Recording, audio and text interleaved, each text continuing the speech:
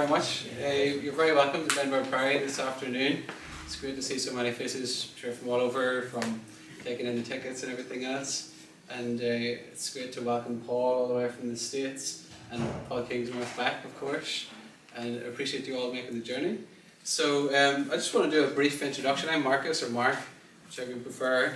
And I want to say a few things about the thinking I had behind organising this conference. So actually, I'll do a bit of housekeeping first. First of all, I apologise. We got a last minute cancellation from Calvin Robinson, unfortunately. Most unfortunate, but I think on the providential side, as Paul said, we might be able to delve into some more deeper issues, and I hope that will bear some fruits of its own. So who am I really targeting with the conference? Just for starters, so I want this to be a symbiotic relationship between the panel here and the audience, with a lot of Q&A. We hope then ultimately that the crowd here will go out renewed, transformed by the renewal of their minds, as I say. And what we're doing here is ultimately really wrestling with some of the big questions that I think both Paul Vander Klay and Paul Kingsnorth have been delving into, and the communities that they're starting to build around them have started to open up for people, going beyond the kind of simplistic sloganeering that we're bombarded with constantly, the propaganda and obsession with kind of worldly power. And just why Benburb Priory? So Benburb Priory has a rich heritage of reaching out to the community, organising cultural events. We had this new shop open, Creative Commotion, which is itself named for a journal that one of the priors had introduced back in the 70s. They brought figures like Seamus Heaney, John Hume, went on to win Nobel laureates, or Nobel prizes, and we want to build upon that tradition by bringing some big names here to help benefit the community. And why now, I suppose? So after COVID, it's great to be back in person, to have these conversations that can't be replicated online. So I hope that it reveals itself today, basically. And meeting in person, I hope that we can make real friends, form real lasting communities being transformed by the event, as I say. So with that, just we're going to structure it into a number of sessions. So we'll have breaks, different intervals, we'll have lunch, dinner over here, and after the event there'll be the opportunity for you to socialise. There'll be a bit of music. I've brought in some traditional musicians. There'll be drinks available in the cafe and that too. So we'll have 5 sessions. I'll start off with myself and Paul, then myself, Paul Kingsnorth, and we'll bring the panel together later. So with all that said, I would ask Paul just if you could say a prayer that we will be guided onto truth in this conference, and that it bears rich fruit, basically. Sure. Let's pray.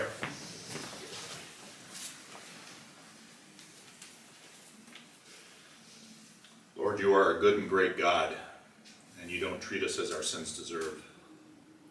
And you have gathered us here this afternoon from many different places, from many different walks of life, probably with many different opinions, to share some ideas and compare notes.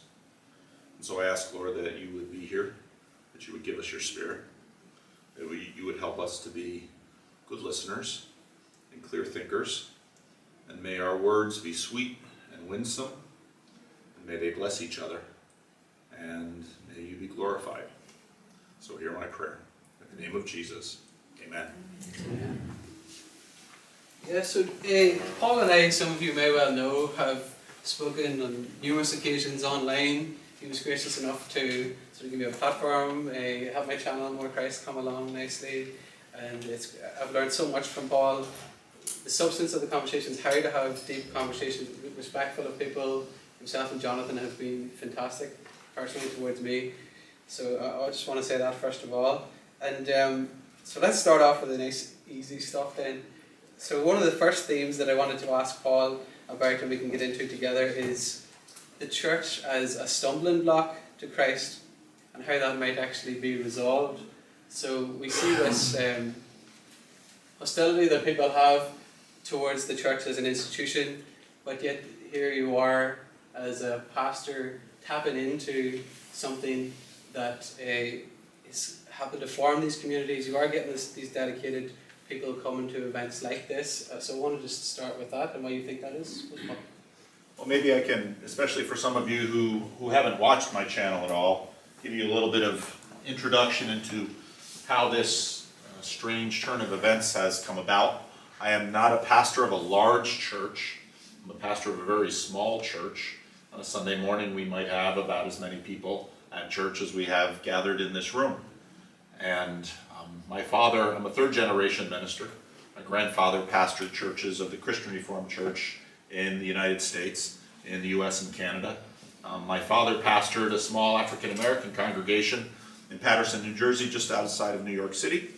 And I've been pastoring a small African-American. California is very diverse, so some Anglos, people of Dutch ancestry with the Christian Reformed Church, African-American, Asian, Hispanic. And I've been doing that for about 20 years. And part of my frustration in trying to connect with people from California was often the case that once I would mention I'm a pastor, they don't want to talk. I don't know how you would feel that way. There'd be a little bit of curiosity about who a pastor is and the kinds of things that he does, but wouldn't really want to have much of a conversation with him. So then I just continued on our way, the congregation getting older and declining in numbers, and always was interested in things out in the world. And I saw some videos by this Canadian psychologist, Jordan Peterson, and that was quite curious, the kind of things he was talking about. He had a biblical series. But what really caught my interest was that there were a lot of often young men who were saying things like, I used to watch Sam Harris videos, I used to consider myself an atheist, and now I listen to Jordan Peterson, and now I'm curious about Christianity and the Bible. And I thought, well, that's interesting, I haven't heard that. And so I thought, well, YouTube, I've been making some YouTube videos with a disabled member of my church who wanted to do a TV show and asked me to be on it, and I wasn't going to go down to public access, so we'd make little YouTube videos. We call it the Freddie and Paul Show. So I thought, well, I'll make a little video. Three things that a Christian pastor thinks about Jordan Peterson. And the next day I had 200 subscribers. And I thought, that is strange. And it just kept growing. And then the next Sunday, someone comes to my church with a rolled up self-made poster and hands it to me and says, "Hi, my name is Rick. I've never been to church before in my life. I saw you on YouTube. Here I am." Okay. And then I start getting emails and phone calls and all kinds of people that want to have a conversation with me. And I thought, this is a very strange thing, that I've been in this church for 20 years and a good number of people haven't wanted to give me the time of day. People would knock on the church door, they need $20 for gas, they're out of food, they want help with something because that's what churches do, but to have a conversation, not so much. And suddenly I found via YouTube and the internet that there were literally hundreds and sometimes thousands of people that wanted to talk to me and ask questions about the Bible or Christianity. But mostly what they really needed, and I knew this as a pastor, what they really needed to do was tell their story and explore their story. And so I started having conversations with people. We have in local coffee shops if they're local or online. And then more and more people wanted to do this. And so they got repetitive. And so I would record them sometimes and I would ask, would it be okay if I would share this conversation with other people on my channel? And so I would. And then more people saw that and said, oh, I can have a conversation with this guy. So I got even more requests. And it just continued on and on and on. And John Vervaeke, the guy sitting back there, said, you know, Paul, because he had played around with some of these things before, he said, you know, Paul, you should probably get on meetup.com and have other people come to the church. And so we'd have little festivals and all the kinds of things that churches do to try to make connections to their neighborhood, most of which doesn't work at all. I thought, well, what can it hurt? So meetup.com, put a little thing out there, 13 people show up. Most of them atheists, most of them not Christians, and we just came to have a conversation. And so we had a conversation as a group. And as this continued to grow, I began talking to other people in other cities. They wanted to do something like this. So I would go to their place and something similar to this, gather people together, we'd have a conversation. John started one in his church. And very quickly we had a network of these groups in California. And I began to realize when people go to church, they expect a few things. Some people who perhaps are a little down and out, they might need a little food or need a little help. Maybe if they have a religious question, but most people in America don't seem to have those kinds of questions, at least not the kinds they want to pursue with a minister. They might talk with their friends, but not a minister. Maybe if they go to church, they would expect maybe a Bible study, but mostly to have someone talk at them. But as a pastor, one of the things that I learned very quickly is that most of what I do with people is listen. There's people come into my office, church people, and they have a problem. And most of the time there's nothing I can do with their problem because usually their complaint is with their spouse or their child or their parent or someone else, and they think I can tell the other person to do something different, which never works. But what I mostly do is listen. And so what I learned was that what would it be if church was not just a place you could go to get a little bit of food or maybe some money for gas for your car, or petrol, I don't know what you call it here. But what if church was a place where you could actually go and have a conversation and share your doubts, your fears, your ideas, and have a reasonable expectation that other people would listen and that other people would care, and that maybe in the process of the conversation you might learn something that might be helpful. Now, my church has been slowly dwindling and declining, and that's not unusual for a lot of churches. The wonderful people that founded the church are now in their 60s and 70s, and I've gathered a few other people along the way, so we have a few people my age who are keeping the thing together. But then suddenly I find that there are many, many people in Sacramento who are a little unsure about all the kinds of things that the church usually talks about. They've got some questions, but they'd really like to do some exploration. And they never thought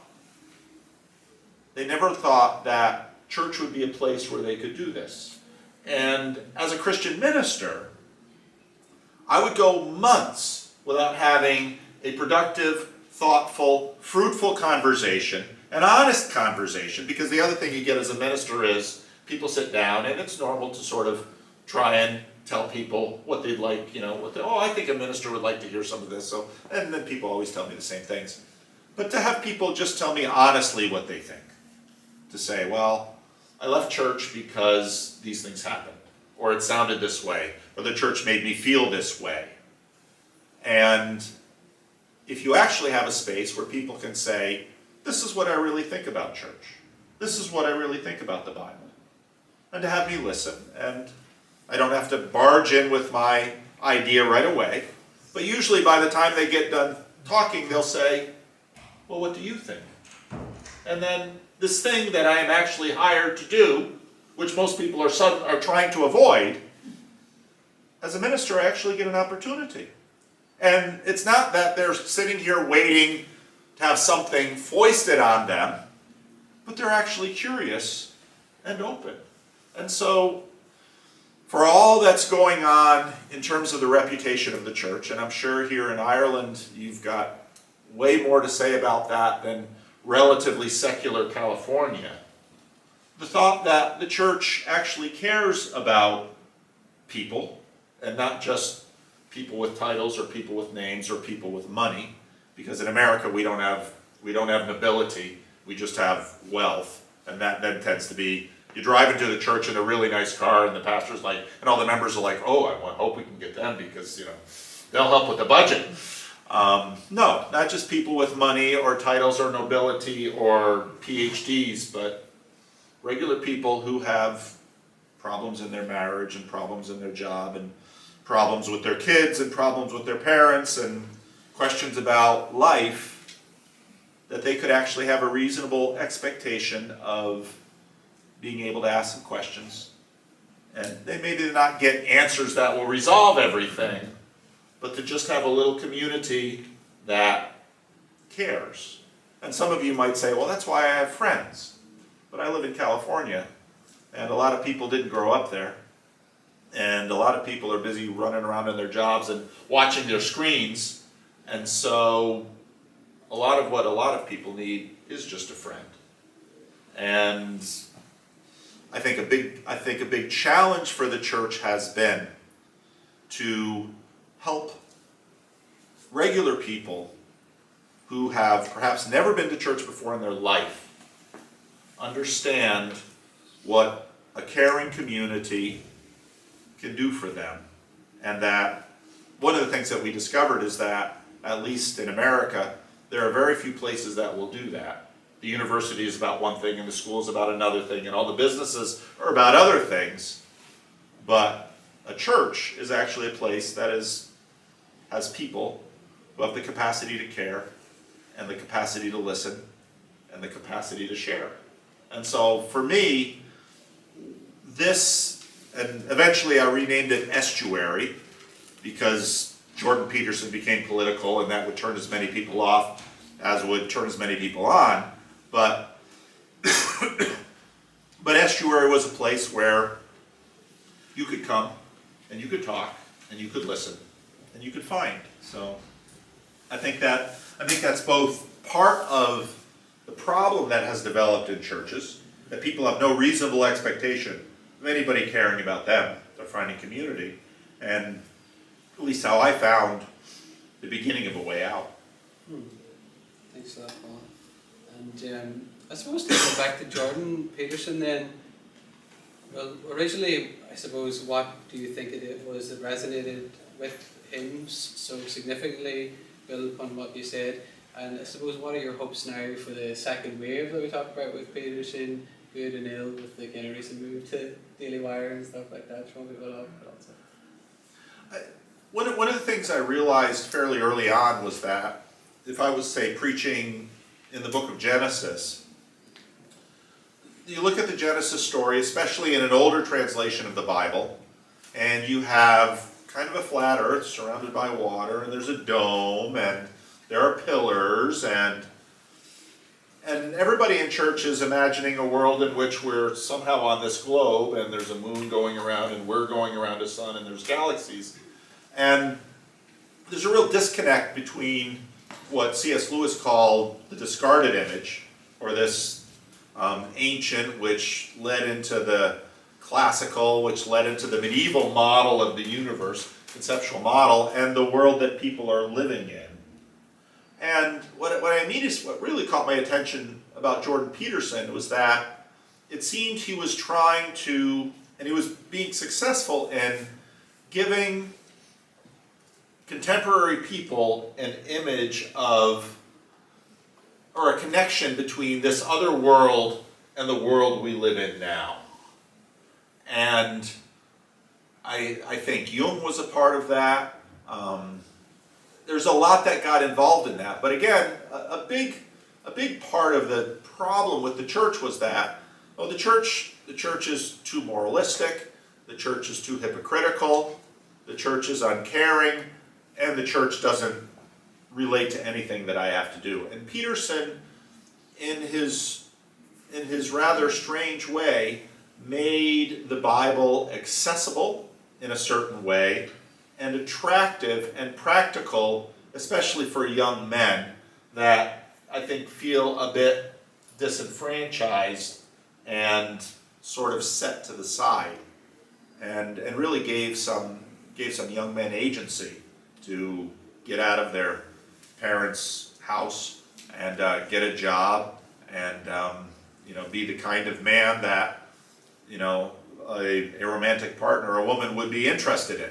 So, and I immediately saw Peterson doing this, and I thought, there's going to be a lot of people that listen to him, but won't know what to do next. Because you can sit and watch a video and think, oh, I agree with that. Oh, I agree with that. Oh, I agree with that. And I don't know how many of you remember The Truman Show. Actually, at the end of the show, there's this scene with two two security guards. Everybody's wrapped up in the Truman Show. And then Truman leaves the set, end transmission. Okay, what's on next? And that's what people do. And so I wanted to have something where, okay, you've watched Jordan Peterson, what are you going to do next? How about getting away from the screen, getting into a room with real people, and begin to make friendships, begin to have conversations. Excellent. Thanks, Paul. And so something we discussed yesterday at dinner was this large group of people that are put off by the church but aren't card-carrying atheists, even materialists more broadly.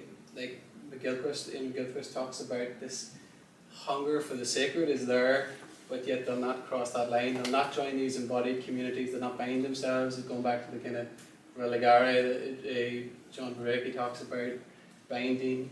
What do you think about that, and what we can do as Christians to reach out to those people? How do we then draw them into these communities? Does that make sense? I live and work in a rather distressed area of Sacramento. There, you probably see on your news even the homeless situation in California. A lot of homeless people, a lot of substance abuse. This at the same time that there's a big walking away from the church. And when I look at young people walking away from the church, I very much see affluence. If they don't have a problem, they can go to school, and if they can get a job, if they can watch a lot of Netflix, if they can get sort of their amusements, that will kind of keep them distracted for a while. And what will happen is that at some point, I think the nihilism that is deep in our culture will begin to take root. And there'll be a problem that they can't solve. And as a minister, I do a lot of watchful waiting with people. Because for most people, as long as life's going on pretty well, they're happy, you know. There's food on the table, they have a job, they're able to get a car, get a girlfriend or whatever. And it's not, they don't come knocking on my door until they have a problem. One of the things that happened with the Jordan Peterson wave was after I had had dozens and maybe hundreds of conversations, I began noticing a pattern, which was that many of the people coming to me had been depressed. And in fact, we should mention this letter that we received from someone who is a mother of a young man who, I don't know the circumstances, but lost his job, and she's worried about depression for him. And many of the people that I was talking to, the more I thought about it and listened to it, basically nihilism in the culture had given them what John Vervaeke called a meaning crisis. And for many of them, listening to Jordan Peterson biblical series could sort of lift them out of it. And that gave them enough energy to begin taking next steps. And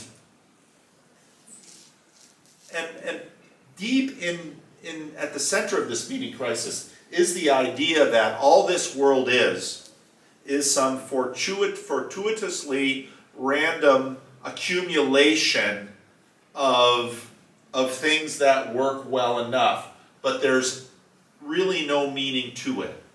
And meaning is merely a feeling that you might be able to generate about the circumstances of your life, but there's nothing deeper. It's not about anything. And I think many young men, and I think part of the reason this particularly hits men, is that for some reason men need to have meaning to get up off the couch and go out in the world and do something. I think for many women, if they wind up with a child, that child will be a very powerful, meaningful generator. That they want to keep that child alive and they want that child to thrive. And so that child, but for many men, if they don't have that, something needs to push them. And there's a deep relationship between meaning and the sacred. That there has to be something that cannot be deconstructed and will not be deconstructed, something of real value that then energizes the pursuit of it, the protection of it, the desire for it, in Jesus' words, the pearl of great price.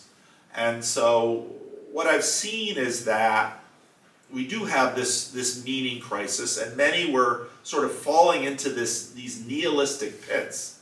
And at some point they begin to wake up and say, this is no way to live. I might have a big screen TV, I might have a car, I might have a job, I might have a television, but none of that is worth anything if nothing is sacred beyond satisfying my own desires and amusements. So in terms of what I've seen in this movement, that's really sort of at the bottom of it. Thanks, Paul. And then maybe fit one more question in even before opening it up for question and answers. So something I was thinking about recently was today, in contrast with most of human history, the distinct challenges that the internet and things like that have brought about, the number of people that we're interacting with without those deep meaningful relationships. Like if you look at evolutionary history, we were in these small tribes, small groups, we found our meaning, our identity, these things enmeshed within that milieu. And what are some of the major challenges, I suppose, adapting to that, particularly through the screens that we're mediating our relationship with? And obviously, as people with YouTube channels, we're trying to use that in a way that is a healthy supplement to what we hope is the staple of these communities. I wonder what you think about that and some of the challenges and opportunities in that big picture of the kind of human history, I suppose. Yeah. Does that make sense? So before I was in Sacramento, I was a missionary in the Dominican Republic, and I worked with Haitians. And in the Dominican Republic, the Haitians are the people that do the dirty work in the country. They pick the coffee, they cut the sugar cane, they do the construction. They're the unskilled laborers, and they make very little money. And what was remarkable is that for all of the time I spent in the Dominican Republic, I never once heard of a suicide of a Haitian individual. And you might imagine they're living in terrible housing. They're dealing with ethnic discrimination. They have very little or no legal or political protection. They have tremendously difficult lives, but they don't kill themselves. And then you come to a place, not too many years ago, there was an article about the suicide rate in San Jose, California. San Jose is Silicon Valley, one of the wealthiest parts of North America. And these are children of the titans of industry in the world today.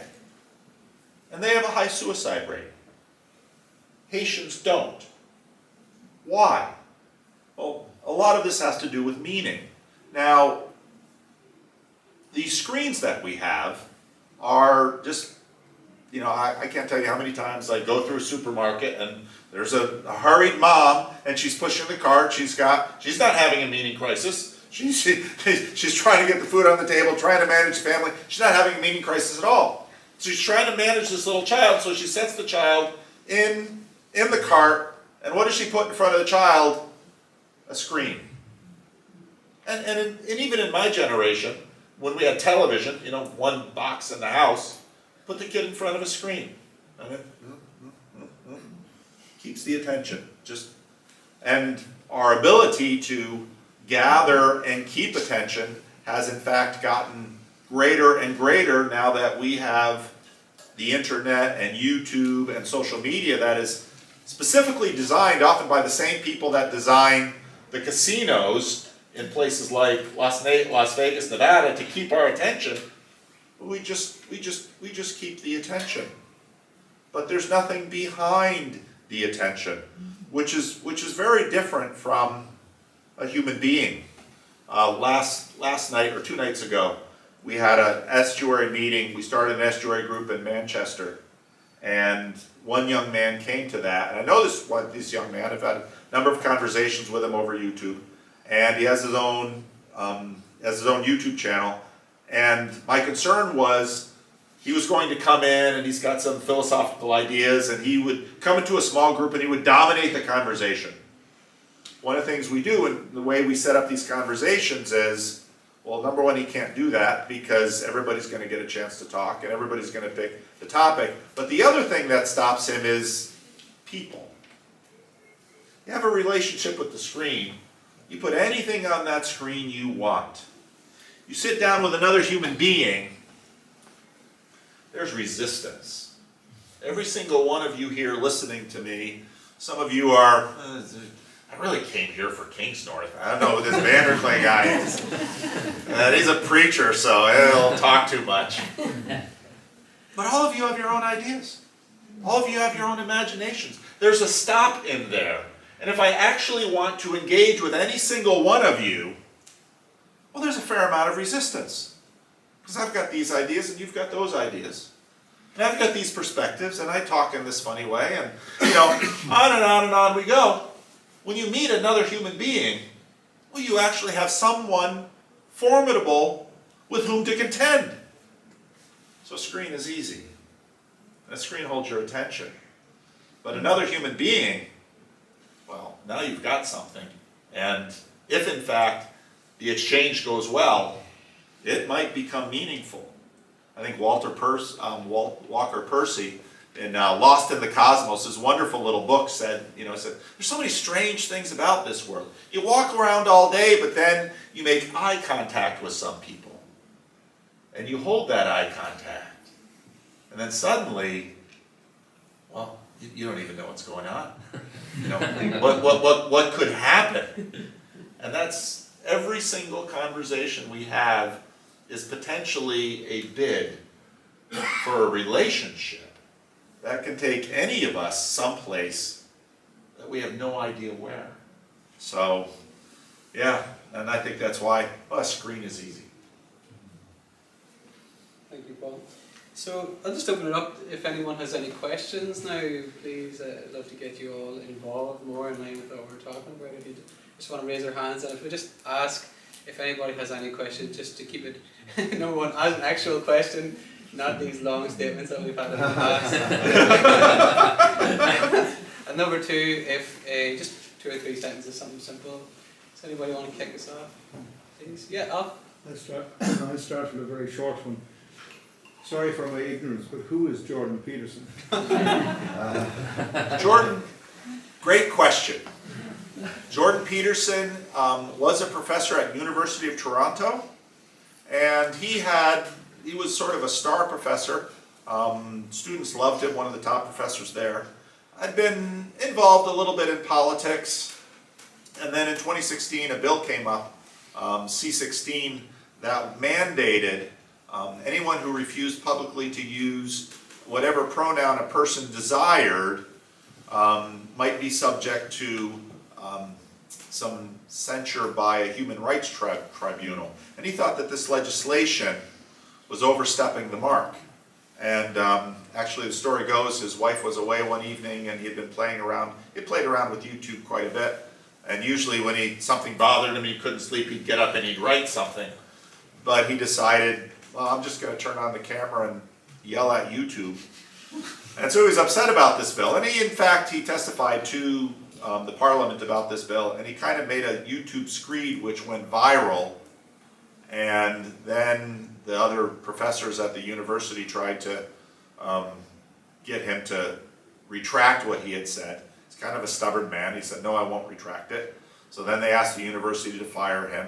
And I had all of this drama over this, which sort of launched him to be a bit of a cult figure in the culture war in North America over free speech and a number of other issues. And so now he's left the university, and he's kind of a public intellectual writer, and he's been to Europe and a variety of places. But it was the biblical series that caught my attention, because again, what he was doing, both in his classroom and then on a bigger stage, was a whole bunch of people began to ask deeper questions about meaning. And when I saw that, I thought, that's an avenue for further investigation for a lot of people. So, if you go to YouTube and type in Jordan Peterson, you'll learn plenty. Just yourself, Donald, is it? Yes, Donald is my name, yes. Well, while we're assembling the cast of characters here, we've got Jordan Peterson on stage now. The other person I would like to introduce on stage, who has often appeared beside Kermit the Frog, is Jonathan Pageau. Where does he fit in your story? So Jonathan Pageau, Jonathan is a very interesting guy. He grew up in Quebec. His family, his parents had been French-Canadian Catholics, like much of Quebec, very Catholic area, and were rather disgusted at how things were going and became evangelical Christians. And then Jonathan grew up and was an artist and went to art school. Also had an interesting relationship with his brother. As he went to art school, he began asking deeper questions about what has happened in the culture. And Quebec is kind of an interesting study in secularization and religion in modernity. And so Jonathan began asking deeper questions, and he and his brother Matthew, I can never say his name right, I don't speak French, began having a lot of interesting discussions about symbolism. And they began developing a lot of ideas about symbolism. Jonathan then actually went and became a Mennonite Central Committee missionary in Congo for a while, working with artisans. But this, his interest in symbolism really drove him towards becoming an icon carver in the Orthodox Church.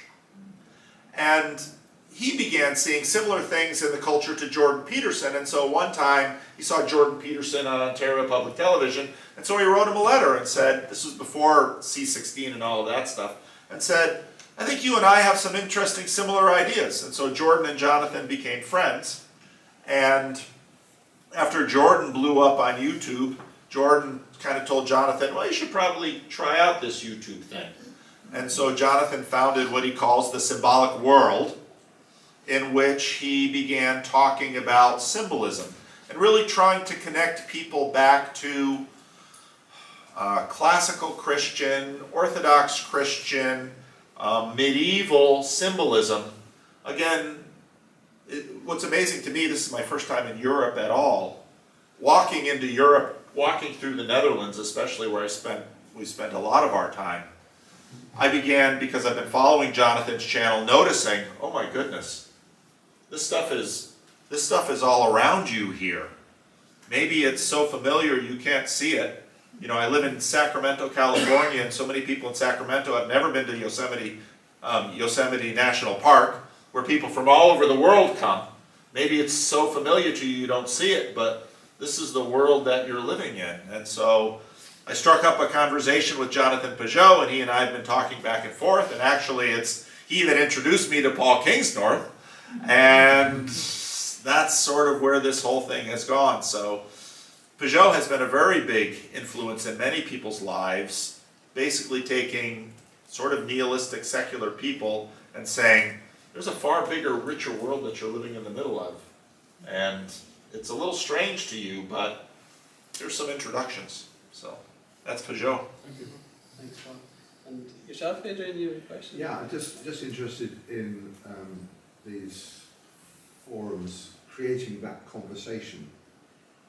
So we live in an increasingly tribalized and polarized world, don't we? The art of conversation seems to be lost. Yes. I'd just be interested in a little bit more information, you know, how do you construct those spaces and create those spaces? I'd be fascinated. So when my YouTube stuff happened, I had met John on an online forum, and John is part of the same denomination I am, and so John immediately contacted me and said, let's work on this. And we first had these Jordan Peterson meetups, and then we began to see that Jordan Peterson's name was turning away as many people as it was attracting. So I'd had this image of an estuary. And then the question was, well, how can we support these groups? We need something. And John made the pivot too, and he basically put together sort of a could you talk about that just real briefly, John, kind of the 4-step? He came up with the idea and the structure, and then I gave it a name. I called it the Estuary Protocol. He didn't like the name. He wanted to call it the Estuary Experience, but I thought, no, it's more of a protocol. It's how we go through. But the idea is to structure a conversation of people who don't necessarily have a standing connection in a way that one person won't dominate the conversation, which is usually the downfall of, let's say, a breakout group. So John, you want to just briefly go through? You want me to say something about the estuary experience? With John, nothing is easy. So I'd be happy to do that. Actually what it is, it's a way to get each person's ideas and thoughts and prominent preoccupations on the table.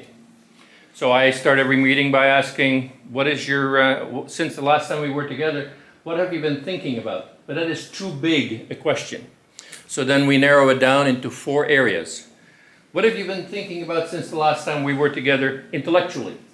Have you read a book, listened to a podcast, watched a YouTube video that captured your imagination and you were intrigued by it and you've been thinking about it? But we also live in a context, so things happen in your town. There might be an election or a flood or an earthquake or some horrible accident or something in the news that captured your imagination and you've been obsessing about that. But we're also people. And so there's, thirdly, personally. Maybe you have a new baby in your family, or you got divorced, or you got a new job, or you moved to a different house or a different town. These are all things that impact you personally and that could significantly affect the way you are thinking that particular week. And we may not actually end up talking about that, but it is nice to know that about each other so we can be people and persons to one another. And fourthly, there is the fact that we are together as a group, and so I've coined the word estuarily. Maybe you would like to say something about the way we structure our meeting. Maybe you would like to have better refreshments, or put the chairs in a circle instead of in a square, or move to a different venue, or get a different leader, depose the leader, get a new one. And so these are the 4 areas that I invite people to share in order to put things on the table. And once things are on the table, different topics are put on the table. Everybody has a little time that they can just share something. And then once it's on the table, then we go around the room one more time and we say, well, of all the things that are on the table right now, which most appeal to you as a topic for further conversation? And then it's kind of like a democratic sort of thing, you know. I mean, if the majority of the people decide that they want to talk about this thing, and it also encourages people, I encourage people, but it encourages people to listen very carefully to what each person is saying, because you're going to be called upon to pick that up and say, that really intrigued me when you said that, or, you know, what he said and what she said, they're kind of the same thing, they belong together, so maybe we could talk about that. So that's kind of the way the protocol works in order to both get topics on the table so we're not sitting here in total silence, and also to prevent any one person from running their soapbox and taking over the show. That's all I know, and that's all I have to say. So then I asked John, said, well, John, I don't have time to train all these people, so he practices that online with people, and we've got about 20 groups going now, and I think probably after this tour we'll probably have 25, or we're poking at Mark to start one here, but we'll see. So that's what we've been doing. Mark and Daniel, actually. Mark and Daniel. And any further questions? Yes, please. A double-barreled question, and maybe a bit random. So, first of all, I don't know if you can answer this, but are men and women having the same type of meaning crisis or different meaning crisis? And then more, the second part of the question, more relation to men. So, in terms of things that are happening in the culture, one of the things that's quite striking from my point of view was seeing Star Wars for the first time, and that hero myth of Luke Skywalker, and the VHR coming along and being able to watch that hundreds of times, and this feeling that that is something to aim for, a goal to be that hero, to save the universe, so to speak, and that's been repeated. So that's implanted in a lot of young boys' minds as to have meaning. That's what you need to do. You need to save the universe. And you can see that in the MCU as well. So that's kind of connected to the first question away. So yeah, just your thoughts on that. I think more and more women are having a meaning crisis as society is making them and inciting them to live like men. As I said before, I think, I have 5 children. Children change the people around them. And as in many of the spaces we live, we are living in childless spaces. I think both sexes are having a meaning crisis. I remember we did one meetup in San Francisco right before a Jordan Peterson event. And so I was able to gather a lot of people that I had never seen before. And there were a number of women in that meeting who were in their 40s and 50s who had never married, never had children. And a number of those women were angry. And they said, my career was supposed to fulfill me, and it hasn't. And, some of my children are mimicking some of the lies that are told them by this world.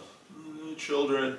And I look at my children and say, having my children is one of the most meaningful, rewarding thing that I have ever done.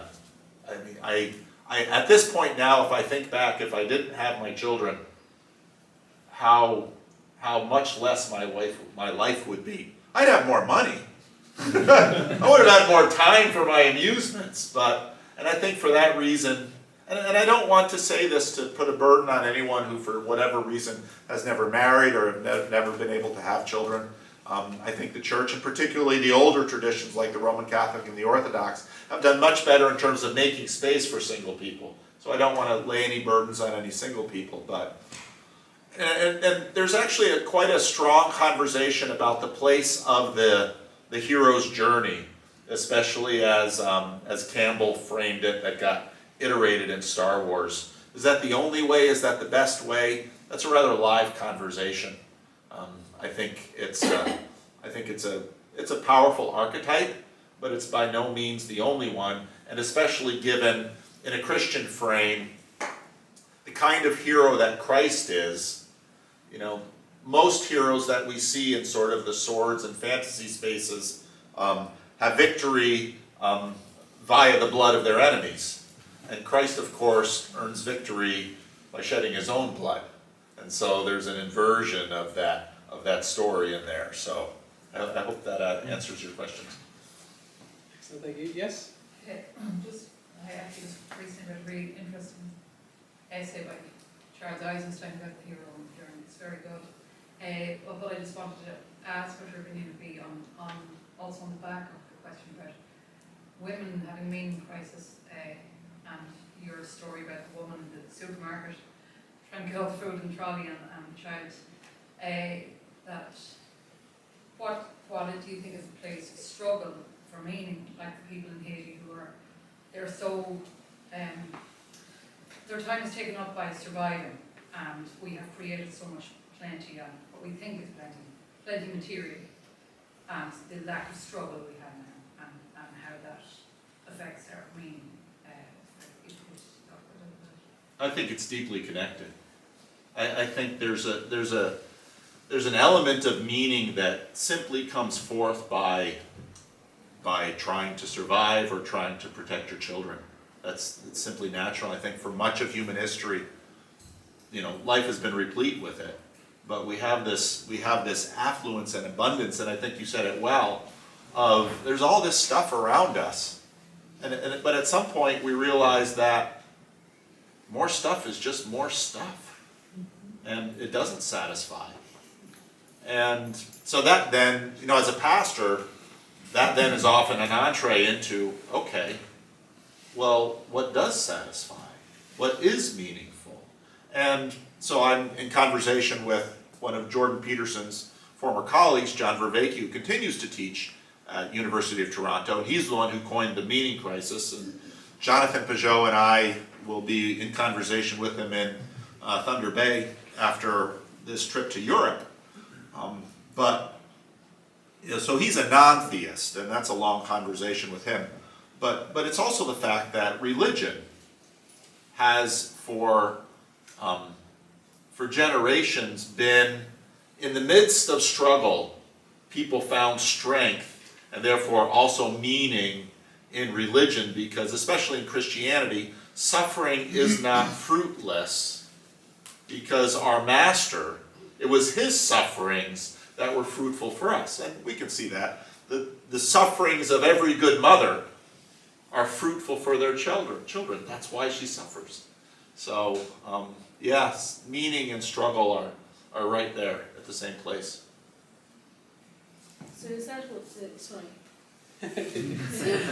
So is that what the Haitians have that we don't have? It would be better to ask, what is it the Haitians have that we don't have? They certainly have struggle. I think all of us have struggles too. That's not sufficient to make you happy, then? But their struggles are very tangible. I mean, they're dealing with very serious poverty. Most of the Haitians, I was working with pastors in churches. They also had a real sense of triumph in their faith, and making churches grow in very poor parts of the world is very easy. So they have faith that we don't have. What is it they have that we don't have? It's not, to me, I don't understand when you say they're happy because they have struggle. I didn't say they're happy. You said they weren't depressed. I said they weren't suicidal. I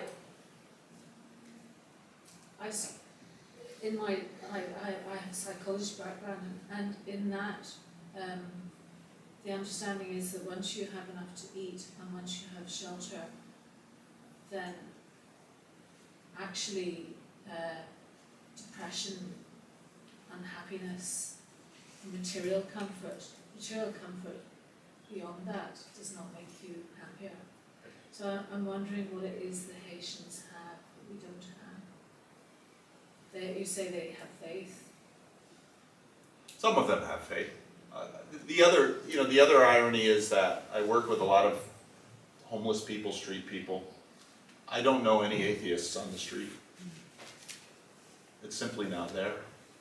And I think the other assumption that we have beneath our culture is, I remember visiting an alligator farm in Florida, just an enormous alligator just sitting in this warm pool of water, and thinking to myself, well, that alligator must get bored.